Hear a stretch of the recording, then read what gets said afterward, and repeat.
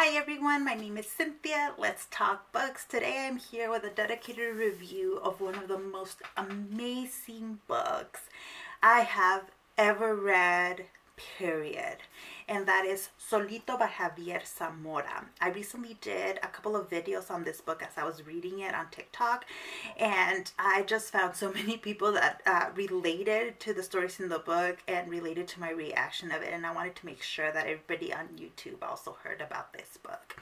It is the memoir of Javier Zamora. He's from Central America, from El Salvador, and he made the journey to the United States when he was 9 years old, all by himself. So the first part of the book is talking about him being left in El Salvador to be raised by his grandparents while his parents were both in the United States. And we get to learn what brought his father and his mother to the United States and what life was like for him in El Salvador.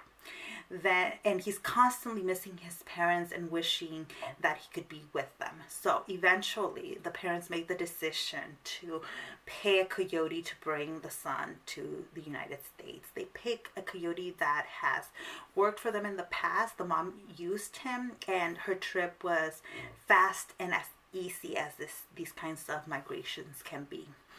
However, for Javier, the journey is very different. What was supposed to be a 2-week journey ends up being 2 months. The coyotes have been paid, and they do kind of keep an eye out for him, but he's on his own, and he ends up actually only being able to survive this journey thanks to the help of 2 really important people during this time. People that he spends every day, every minute of these 2 months with. And then as soon as he gets to the U.S., they basically disappear from his life. This story is so emotional but so important.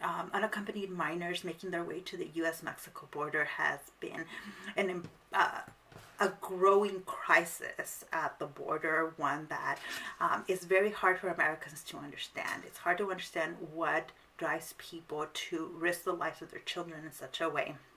And to me, that is the power of poverty, of violence in people's homes, hometowns, and the power of the American dream, which brings and has brought immigrants to this country for a very long time.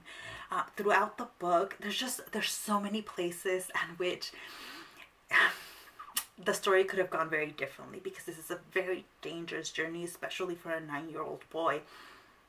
I had to stop several times while reading this book and go watch interviews with Javier Zamora as a reminder to myself that he survives this journey, right? That this is a memoir. I think in a fictionalized story, the ending might have turned out very, very different. But it's also really great to hear his interviews, because he discusses the trauma of this journey and what has taken decades for him to come to terms with and begin healing from. He's at a point now where he was able to write the book and able to discuss this publicly, but it's been a journey, and it's a journey of healing that many immigrants don't experience. Like, they don't experience the healing part. So I love the interviews. If you can, I'll link a few down below. Please check them out.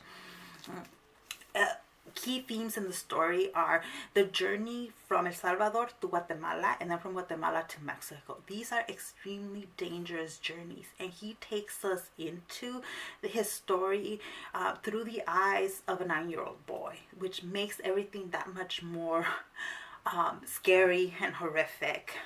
He spends a lot of time talking about the kind of discrimination and racism that he experienced in Mexico, and how skin color becomes even more visible to him than it had been in El Salvador as he's making this journey across Mexico.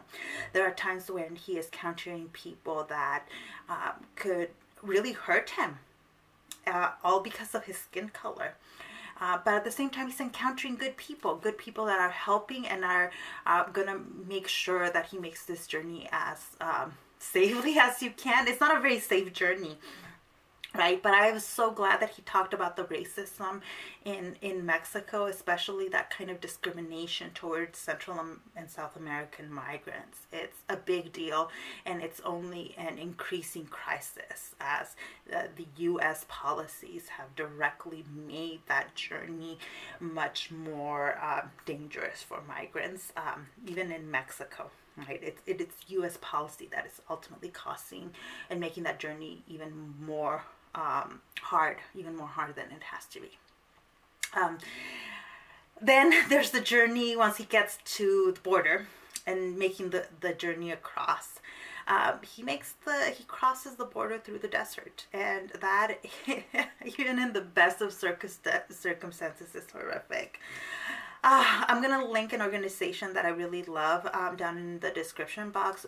Border Angels. They do incredible work of doing water drops in the desert between the Mexican and US border, because migrants have been funneled by Border Patrol through the most dangerous parts of the desert on purpose, so that if they're not caught by Border Patrol, they're going to be basically killed in the desert. And it's horrific, and it makes the work of organizations like Border Angels that much more important. Border Angels also has been doing a lot of work trying to fund shelters in Tijuana, shelters that cater to Central American migrants, Haitian migrants, people from all over the world that are now stuck in the Mexican side of the border. They also do a lot to bail people out of immigration detention centers. I just wanted to bring some attention to them because they're doing fantastic work and could really use the money.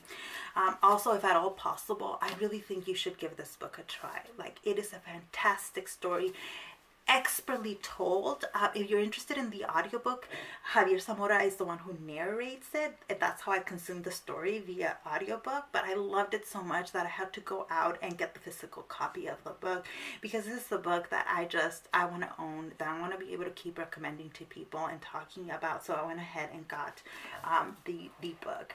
Another thing that Spanish speakers are going to love about the story is the way Spanish is used in here. It is expertly, beautifully told. You'll be able to tell that Zamora is a poet, because the way he narrates this story, the use of Spanish and English is absolutely beautiful. Just beautiful. And for that alone, I think this book is worth it. Obviously, a lot of content warnings for violence, for dehydration, for hunger. And despite how hard it was to get through the book, I think it's worth it. I typically stay away from reading immigrant stories like this because it's very personal for me. It's the journey of my family. It's my journey. It's the journey of millions of people throughout history. And it's hard for me to detach from my personal experience and that of my family members. But I am so glad that I picked this book up and that I gave myself the opportunity to have this literary experience with the story. Highly recommend it. If you've picked up Solito, or if you plan to, please let me know down in the description. I have so much love for this book and cannot give it a high enough praise and recommendation. So thank you so much for watching this video, and I'll see you in the next one. Bye.